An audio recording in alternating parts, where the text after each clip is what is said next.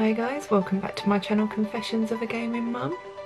So this is really a bit of a kind of an unplanned video. Not that there is a lot of planning that goes into my videos, but yeah, it's kind of unplanned because I've hit a bit of a stalemate with my videos that I wanted to record. I was hoping to have got this done, or get a video done before this one. But again, I've just been extremely busy and also just uninspired by what I could actually do for videos. So yeah, I thought I'd just give like a sort of little update, I guess, in terms of personally what's going on with me and stuff like that, because obviously I've done a video or two about my weight loss and my postpartum recovery, so I thought I'd give a bit of an update on that. And just go from there and just see if I can actually get a video out of it, so fingers crossed. So yeah, what can I say about my weight loss journey? Well, I've gained weight, which is good. Yeah, last time I weighed myself I gained like an extra 2 pounds, which obviously I was not exactly happy about, so it's proving to be a bit more difficult than I thought it would be. But then I guess I'm kind of in that frame of mind at the moment, even though I've got a holiday coming up and we're going somewhere hot and I'm gonna have to be in like summer clothes, and I know I'm gonna be like really self-conscious about how I look. I try not to be, but it's just really difficult for me to have self-esteem when I don't really have any. But yeah, it's just been really hard, especially like when you're looking after a baby who's just constantly on the go. One, it's difficult to get out of the house to actually keep active, and two, when you're out the house, when I'm with my partner and stuff, and not wanting to, or trying to be good, like eating out or getting takeaway or having that donut or that bit of cake and things like that. So I mean, I'm definitely, I've cut out bread. That's one one good thing I've done. And I'm trying to walk. I'm doing walks every other day. So I'm trying to get in at least 10,000 steps every other day. As long as the weather's good. That's the problem. It's just because we're getting near winter as well. We're not really having the best weather to really be going out walking. So I'm trying to keep that up as much as possible. I'm still trying to do the 30-day challenge, although again it's proving difficult when I have like really busy days, so I really don't have time to fit it in. It's easy enough during the week because I have the routine of when my son's having his nap, I'll fit it in then, so I have the time slot in which I can do it. But on a weekend, the routine's all over the place, so I don't know when I'm actually going to get the time to do it. So weekends don't tend to be very good for me. They tend to be cheap weekends at the moment, which obviously, yeah, probably doesn't help with my weight loss. I do think my stomach muscles are going down in terms of the diastasis recti thing, because the 30-day challenge I'm doing, it starts with sit-up, or not sit-ups, it starts with squats, there's also press-ups and leg lifts, but I've changed the push-ups and the leg lifts. In terms of the push-ups, I'm now doing from knee push-ups, because I started off doing like regular push-ups, and I think that weren't helping my stomach at all. I think I was using too much of my core in the wrong way, which I shouldn't be doing when I still have diastasis recti. So what I'm doing is I'm instead of having like straight legs, I'm on my knees and doing the push-ups, and I'm also trying to hold my stomach in while I'm doing the push-ups. So if any time I'm using my core, it's being used in the right way because my stomach's being sucked in, which is what you're supposed to do, to help the muscles get back to the way they are, or the way they were. Leg lifts as well, it's meant to be that like you do like 25, then 30, then 40, and going up and up until you hit like quite a few, like probably over 100 at day 30. But because of the way my stomach is, the leg lifts I do, I like, because I've basically not really got a strong core at the moment, so I'm trying to just do like 5 and be happy with that. But 5 in the fact that my legs are up and then I lower them down on a count to 5, again holding my stomach in when I do it, and that's what I'm trying to keep that up in order to get my stomach muscles back to the way they were. And I do think that's working, albeit really, really slowly, but it seems to be having some sort of effect. So I think that's my main thing, and also, like I said, cutting out the bread, so I'm trying to get my stomach to go down that way. So the weight loss, even though it's something that I do want to sort out, because not only will I be seeing a change with my stomach, but I'll also be seeing a change on the scales, and when I see a change on the scales, I know I'll be seeing a change with the rest of my body. So yeah, it's just a matter of, I guess it'll probably be different like when I come back from holiday. I'll see, but I think it's just one of those things, like I said, my willpower at the moment is just non-existent, because I'm constantly tired, constantly stressing out, because my son can be a little shit sometimes. And yeah, it's just, I don't think it's very easy. I can understand why a lot of women struggle after having a baby to get back to their original weight, and that's even if they do ever get back to their original weight.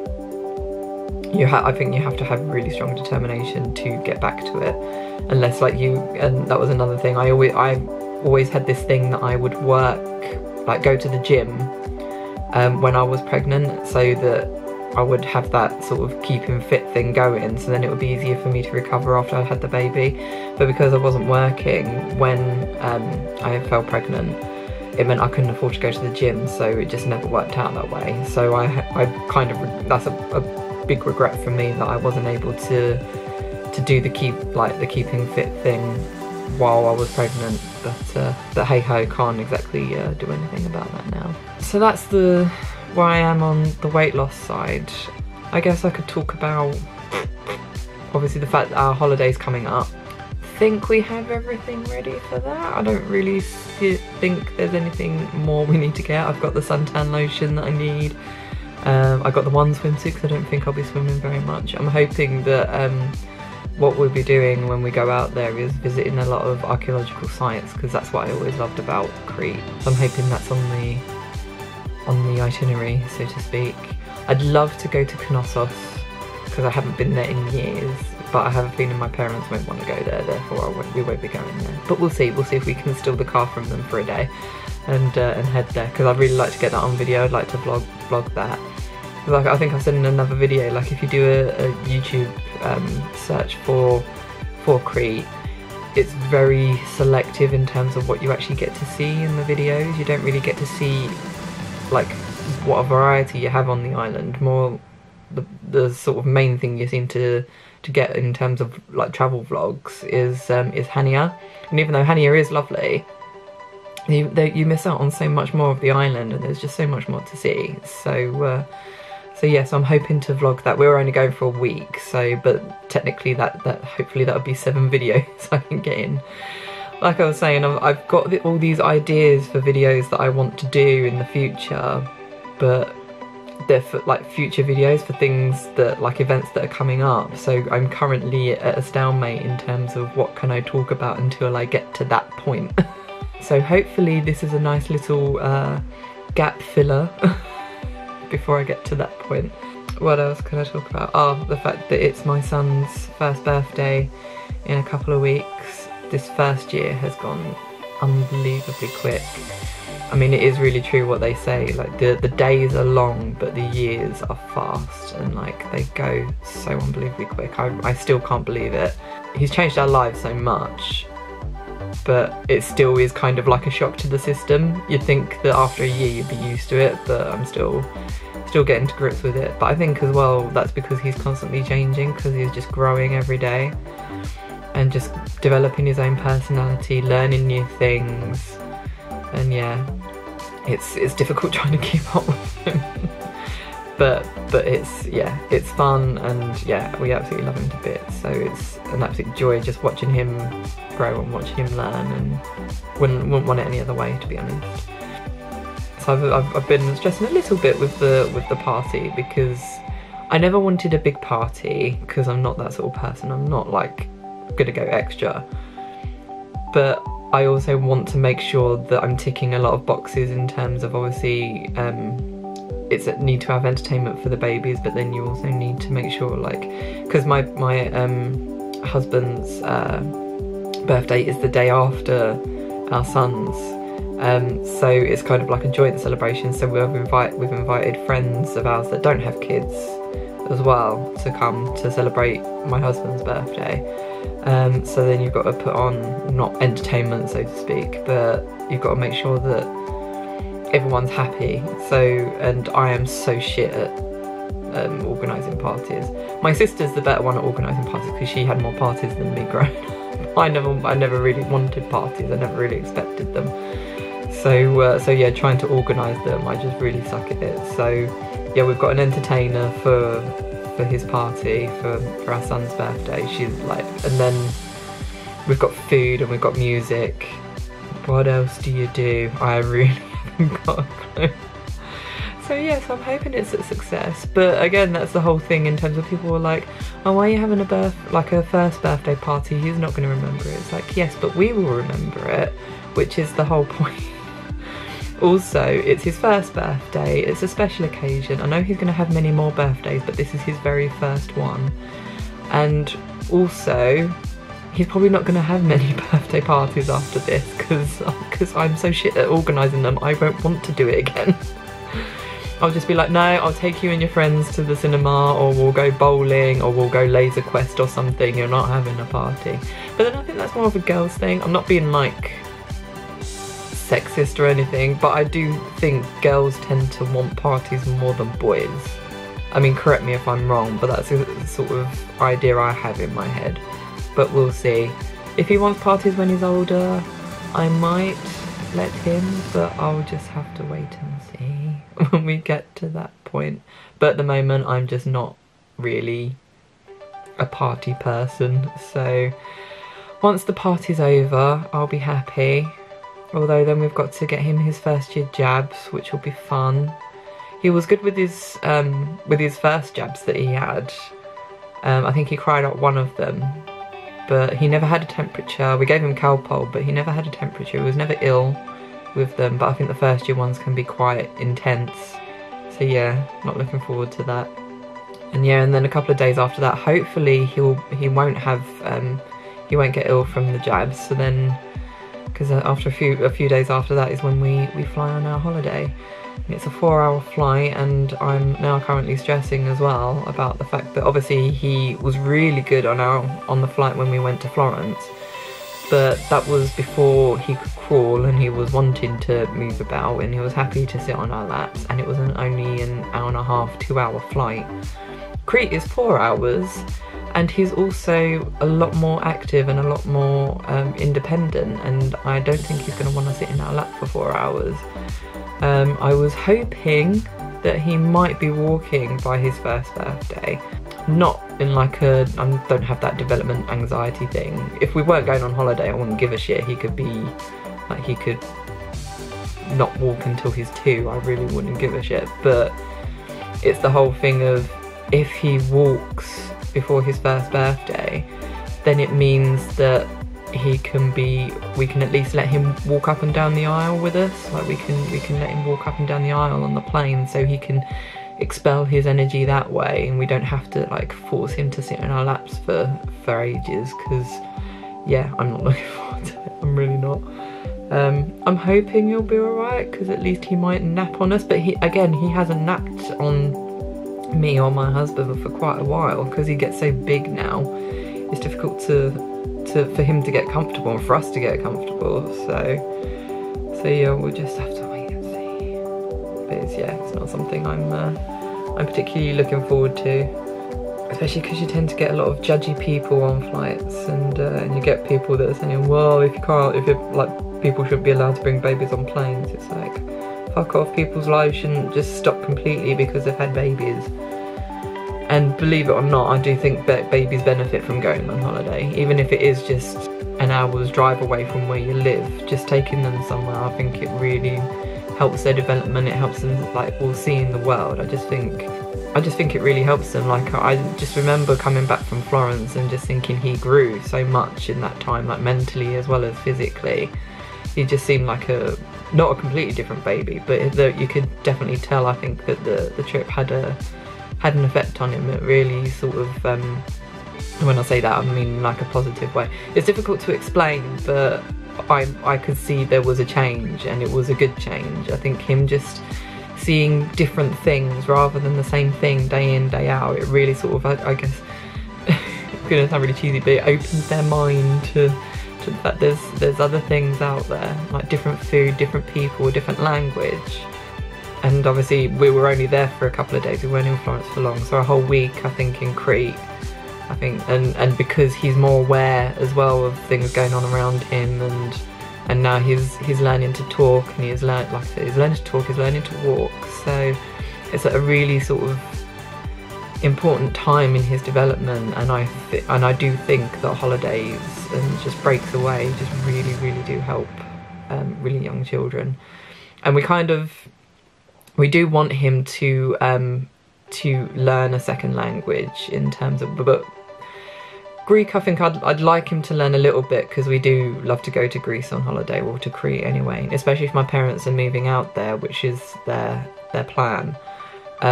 We will be going out there a lot more often than what we do right now. I mean, I was looking at memories on social media the other day, and it's been 7 years since we actually went to Crete. I thought it was a bit longer, but yeah, it's been 7 years since me and my husband went out there.